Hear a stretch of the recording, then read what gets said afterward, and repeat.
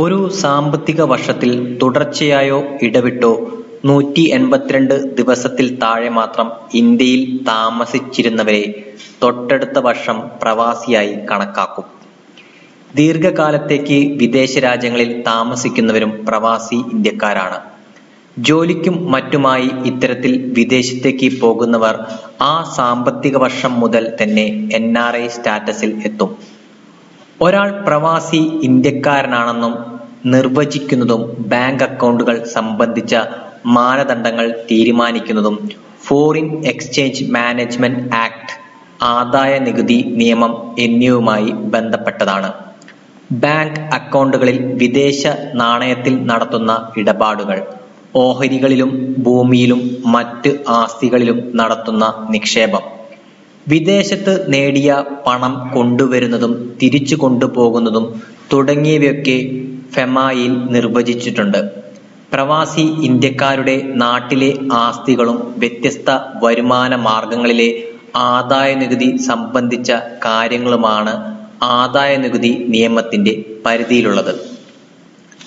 NRE അക്കൗണ്ടുകൾ അഥവാ non resident rupee അക്കൗണ്ടുകൾ പ്രവാസികൾക്ക് തുടങ്ങാവുന്ന സാധാരണ സേവിങ്സ് അക്കൗണ്ടുകളാണ്.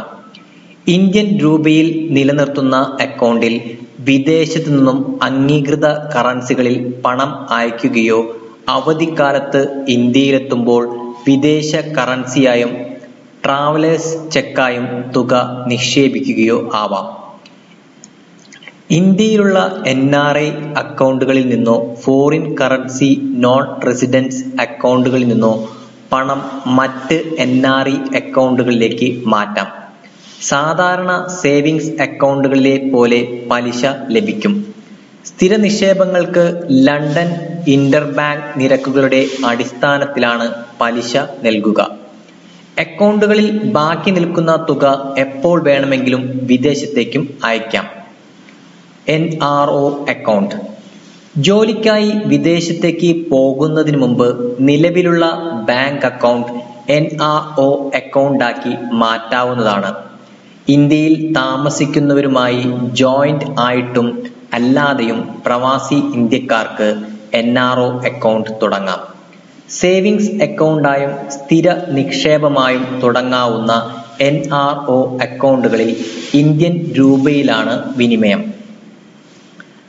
വ്യക്തിഗത ആവശ്യങ്ങൾക്കായി ഒരു സാമ്പത്തിക വർഷത്തിൽ ദശലക്ഷം US$ന് തുല്യമായ തുക വരെ നിയന്ത്രണങ്ങൾക്ക് വിധേയമായി വിദേശത്തേക്ക് പിൻവലിക്കാം.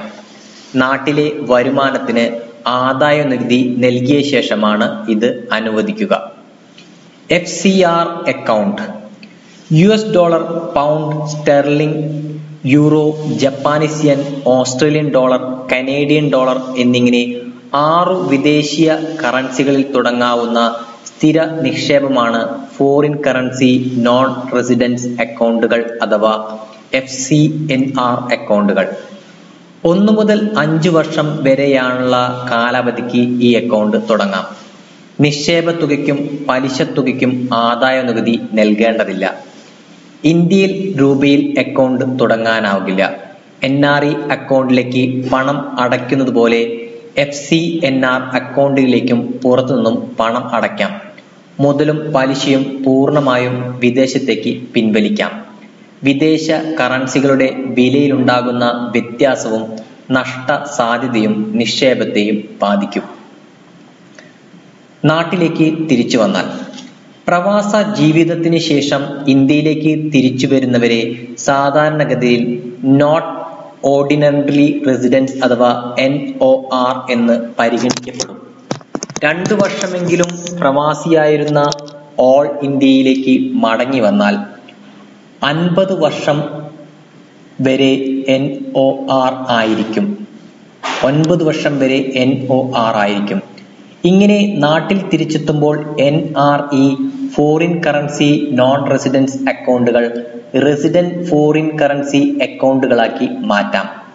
സ്ഥിര നിക്ഷേപങ്ങൾ അവയുടെ കാലാവധി വരെ തുടരുകയും ആവാം.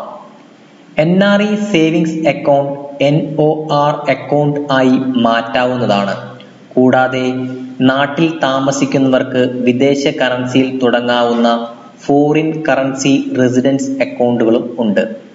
അടുത്ത ബന്ധുക്കളുടെ പേര് NRE അക്കൗണ്ടിൽ ചേർക്കാൻ സാധിക്കില്ലെങ്കിലും ഗൾഫിലും മറ്റും വിദേശ രാജ്യങ്ങളിലും ജോലി ചെയ്യുന്നവർക്ക് നാട്ടിൽ താമസിക്കുന്ന അടുത്ത ബന്ധുക്കളെയും സുഹൃത്തുക്കളെയും തങ്ങളുടെ അക്കൗണ്ടിൽ ഇടപാട് നടത്തുന്നതിനായി അധികാരപ്പെടുത്താവുന്നതാണ്.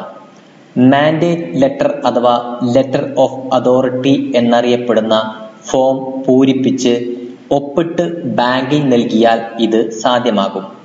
ഒരു പ്രത്യേക NRE അക്കൗണ്ടിൽ അനുവദിക്കപ്പെട്ടുള്ള ആവശ്യങ്ങൾക്ക് പണം പിൻവലിക്കാൻ മാത്രം അധികാരപ്പെടുത്തിയിരുന്ന സ്പെസിഫിക് പവർ ഓഫ് അറ്റോർണി പോലെയാണ് മാൻഡേറ്റ് ലെറ്റർ അഥവാ ലെറ്റർ ഓഫ് അതോറിറ്റി.